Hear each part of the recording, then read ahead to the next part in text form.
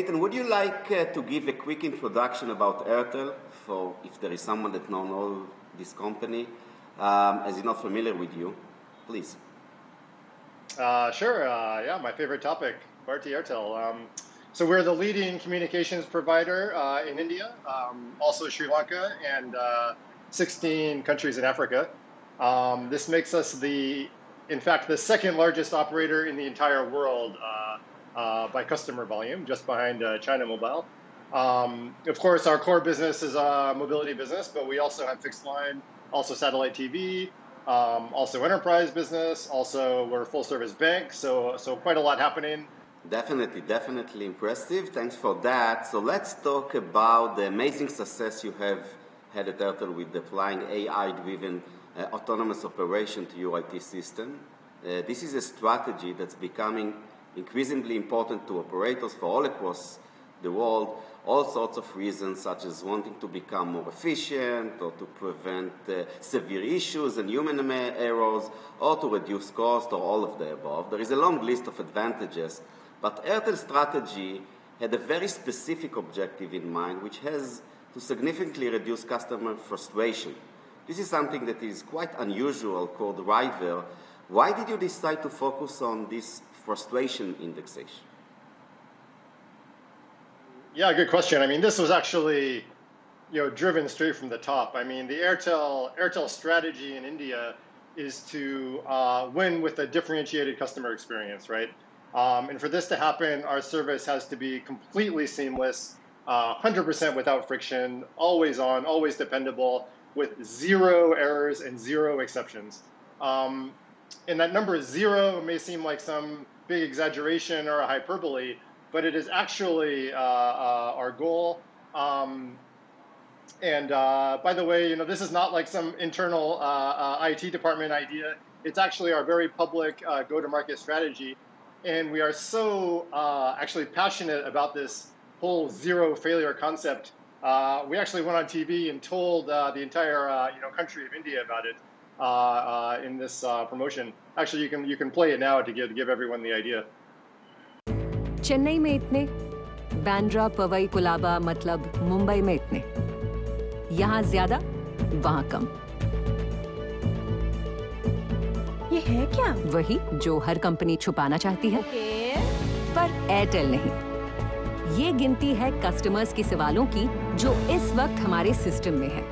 ये सब क्यों दिखा रहे हैं? क्योंकि हम चाहते हैं कि एक दिन हमारे सिस्टम में 0 क्वेश्चंस, 0 कंप्लेंट्स हो। 0 मतलब एयरटेल से किसी को कोई शिकायत नहीं होगी? फालतू कथा। इम्पॉसिबल। माना ये इम्पॉसिबल है, पर कोशिश तो हम करेंगे। गट्स है, क्रेजी है, पर कूल है। इंडोर कवरेज, लॉकडाउन में रिचार्ज और स्लो डेटा स्पीड जैसे लाखों सवालों के जवाब हम दे चुके हैं, और आपके हर सवाल का जवाब ना दें तब तक हम रुकेंगे नहीं। So there you guys have it. 0 complaints we have to actually reach. So given this very aggressive mandate, we really kind of had no choice but to roll up our sleeves and make very, very serious investments.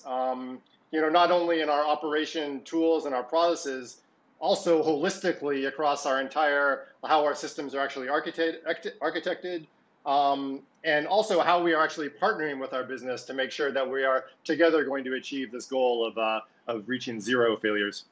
Thank you for that. Can you please tell us a little about the solution that was implemented and also the new capabilities it provides? Of course. I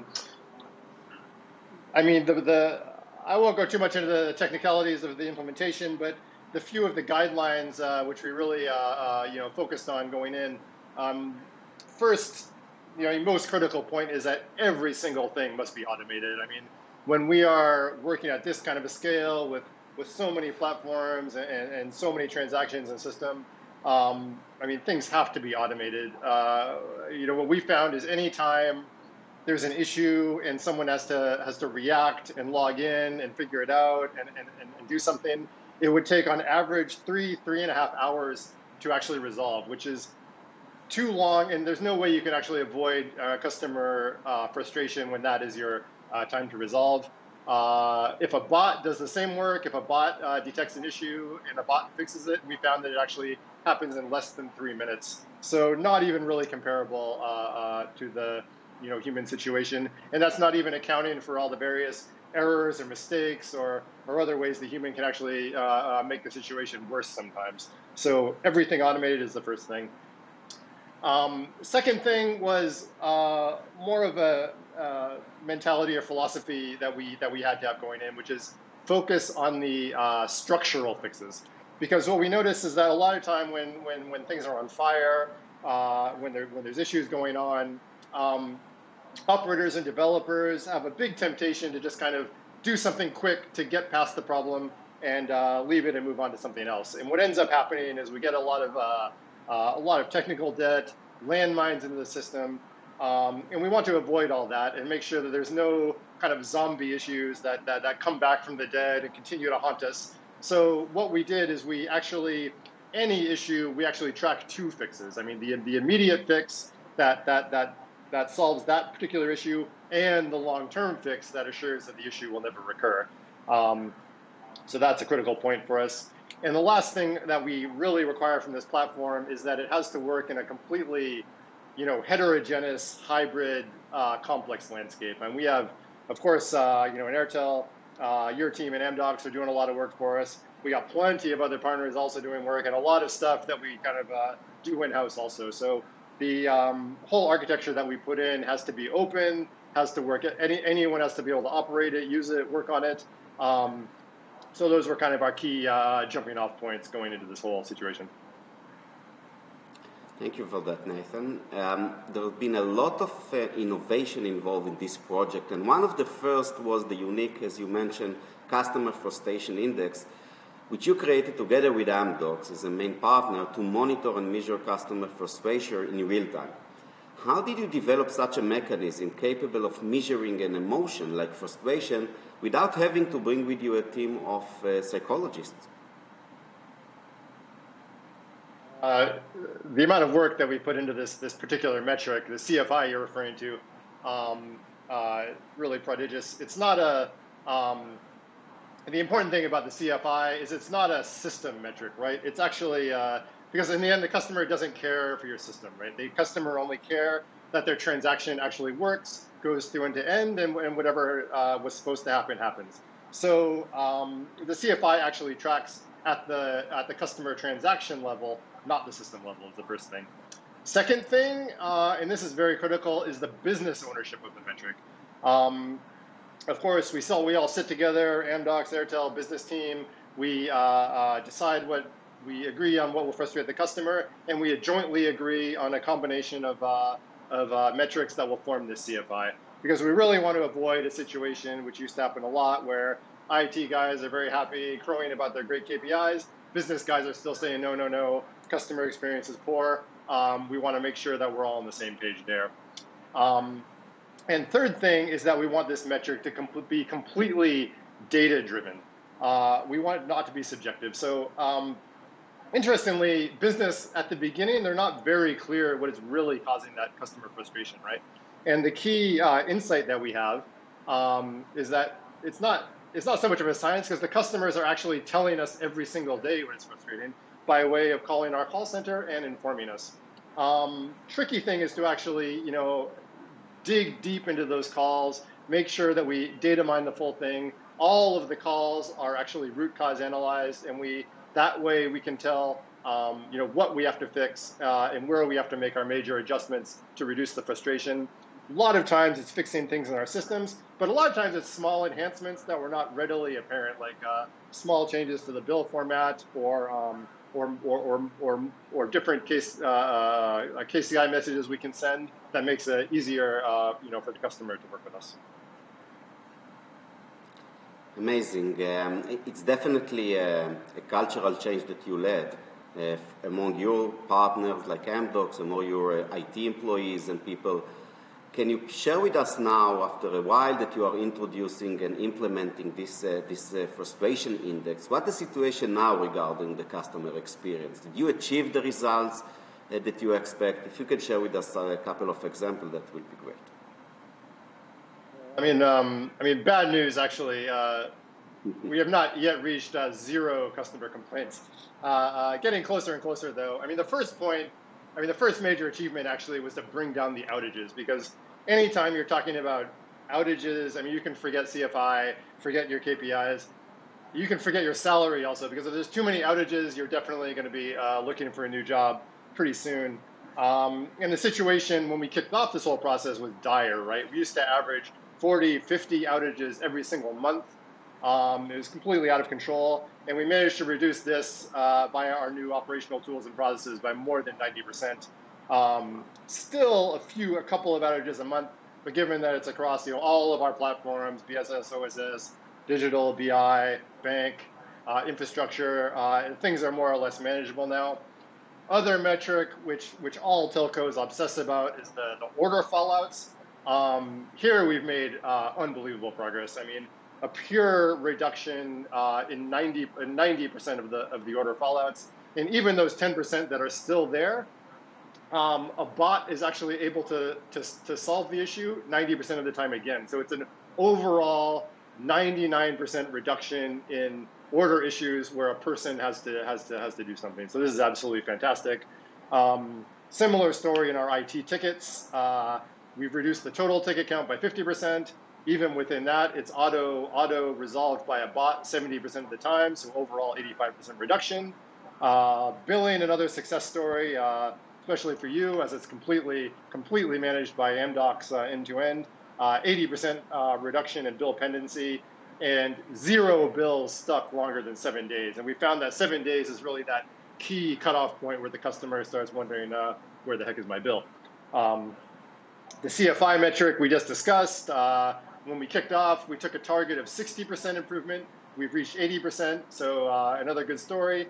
But the most critical metric of all actually is that customer call number, right? Because the customers are only calling with an issue or with a frustration. We want to reduce that overall number. And we've actually brought that down by 60%. So a much easier and more relaxed time in our call centers, and a much happier customer base overall, we can tell. Wow, these are really, really great results. And on a personal view, when we started this journey together, there was a lot of skepticism, but a lot of passion that you generated both to us and, of course, within your team. And it's such amazing to see the great result that we achieved together. We are very proud as your partner for the BSS side of achieving it together with you guys.